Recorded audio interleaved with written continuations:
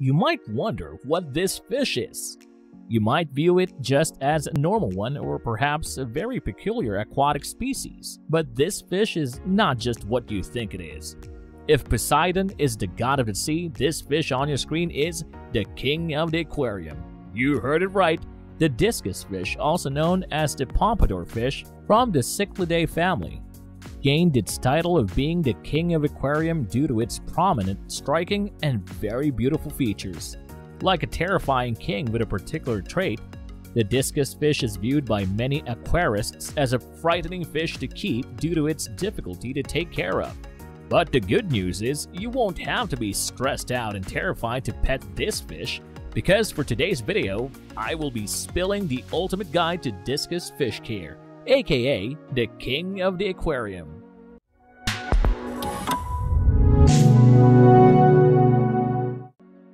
Before we go on to the list of things you should consider when taking care of a discus fish, let's first dive into the brief history of the rise of a king. Originating from the Amazon River, discus fish's native home was around submerged tree roots and branches where the water was immaculate and calm, just like their natural peaceful trait. Their family background traces from the breed of Cichlidae, the largest group of freshwater fishes. Astonishingly, they differ from the other cichlids because some are aggressive and built for speed. Did you know that the first discus was identified in the early 1800s by Johann Natterer? Yes, this man on your screen was instrumental in identifying many animal species in the Amazon. His name is associated with several animals such as the Natterer's bat, and between the 1970s and 80s, discus breeders began to create more colorful and vibrant combinations of discus, like the powder blue discus shown in your screen. Now that you've seen a glimpse of discus fish history, you should stay tuned for our main topic. But before I go on with our next issue, hit that subscribe button below and ring the notification bell to see more of our daily updates on aquarium-related topics. Now it's time to jump onto the ultimate guide for caring for the discus fish. Although discus is challenging for some of us, it's easy to follow the necessary steps to provide the best environment for them. So now let's break down the keys to success for discus fish. Let's start with the housing or tank size of a discus fish. Adult discus are large fish. They can grow up to 6 to 8 inches long, and they also grow height-wise due to their dish shape. These fish are territorial to their kind, so the best tank to start a discus tank with would be a 75-gallon aquarium because it is both broader and taller. For a 75-gallon aquarium, we're looking to house 6 adult-sized discus fish. Some people will start these tanks with 10 to 12 younger discus and allow them to grow, but this tank size is not an aquarium you can easily order online. That's why I recommend the Marineland brand, where you can purchase a first-time discus aquarium with a well-built and black silicone aquarium instead of a clear one. Another thing you must consider with discus fish is the tank filtration. Discus fish's natural environment has clean water, and the average home aquarium does not provide the quality water or filtration they need. But if you build a foundation of proper equipment to help keep your levels down, you won't be a slave to water changes. Discus do best with premium level equipment. A canister filter is ideal, as we can stuff these with top-notch biomedia like BioHome Ultimate Filter Media. For canister filters, the Owasa Biomaster is one of the best choices for planted tanks and advanced setups. Third on our list is the source water, which is also a crucial aspect in keeping your discus fish healthy. As the king of the aquarium, discus fish needs very clean water. Sometimes the source water of your tap water is not going to be good enough for your discus fish because it will depend on your city's water report. That is why it's essential to get your city's water report and the readings of level in your tank to determine if a Rhody unit is going to be needed. Remember that the main thing you will need to look for is high nitrates. If you have high nitrates coming out of your tap water, you may need to consider a Rhody unit or RO unit that will get the job done. But if you use RO or Rhody water, you will want to use a trace element supplement like Seachem's Discus Trace. It would help if you also noted that you could remove the DI stage to save on the resin if your TDS output is within 50 to 100.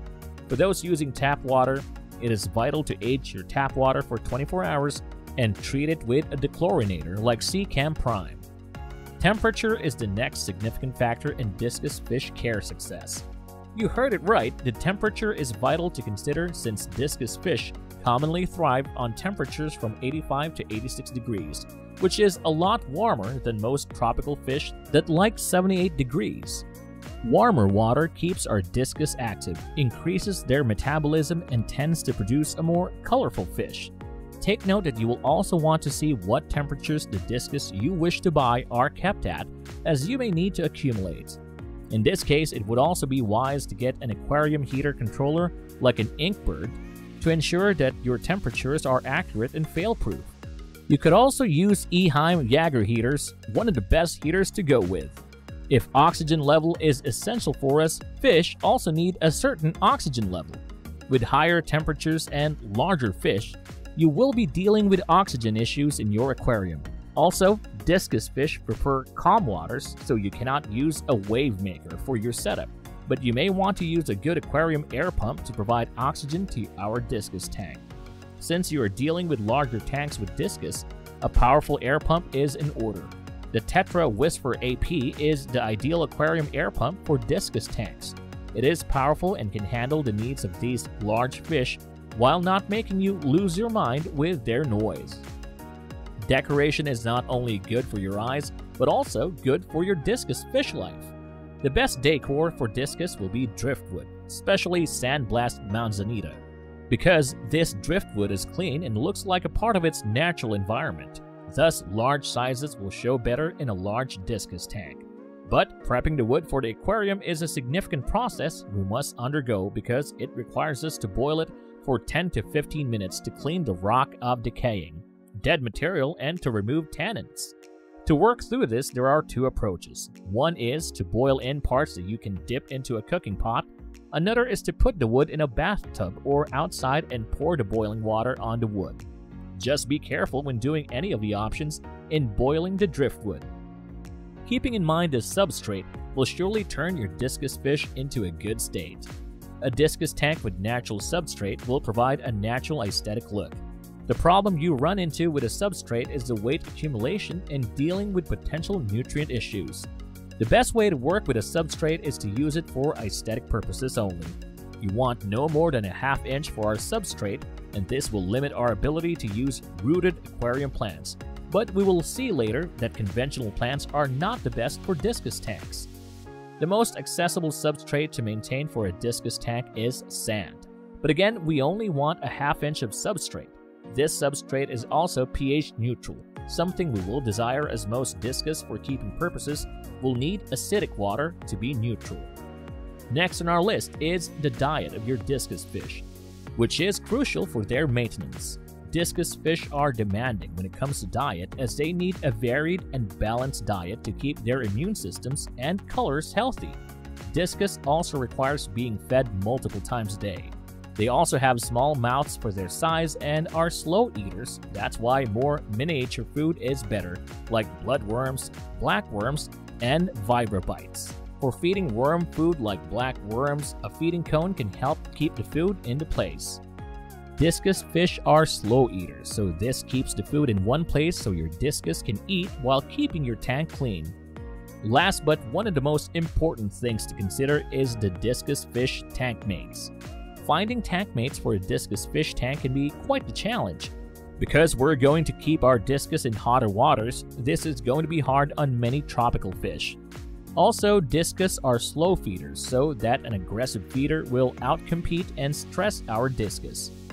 We think about good tank mates, cardinal tetras and choris come to mind. It is doable, but I recommend making your DIscus the centerpiece of your aquarium. Start with a dominant DIscus tank first, then consider adding tank mates if you want to. In terms of choosing a plant, we'll want live plants that can not only tolerate the higher temperatures of our DIscus tank, but also still grow in a low nutrient environment.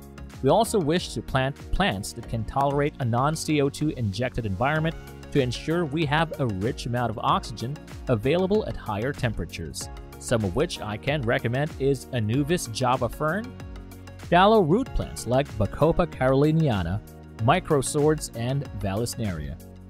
If you're a book reader and a fish keeper, you can try reading the DIscus book written by Alistair Agutter. which consists of a comprehensive guide on every aspect of DIscus Fish Care. You can also visit our website at aquariumstoredepot.com to learn more about the proper quarantine of the discus fish, facts about its breeding, its types, and other blog posts regarding the available tank mates you can pair your discus fish with. This king of the aquarium might sound a little too challenging to take care of, primarily due to its demanding needs, but a beginner can learn every step to keep these beautiful yet challenging fish. If you find this video helpful, give us a thumbs up and leave a comment below. You can also raise questions and other concerns about this fish, and we'll try to reach out. Thank you for watching, and I'll see you around on our next video.